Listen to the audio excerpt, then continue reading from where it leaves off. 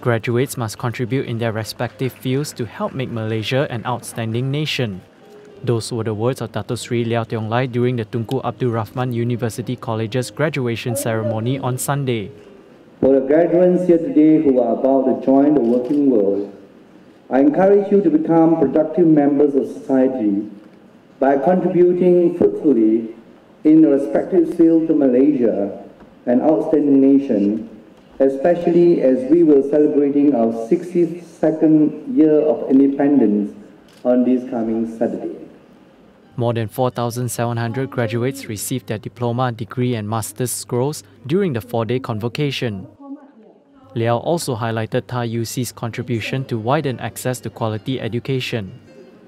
In 2019 alone, this year, 280 students received student loans worth more than 2.4 million, while 1,665 students received a merit scholarship of approximately 11.5 million in value. The ceremony also saw 80 outstanding graduates receiving the Book Prize Award, one of which is engineering graduate Kevin Ong.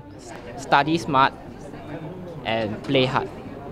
You play hard, really? Yeah, because you need to also have a work-life balance, right? During evening, I actually join my friends to have sports. This year, over 8,700 students have graduated from TARUC's Kuala Lumpur, Penang, Perak, Johor, Pahang and Sabah campuses.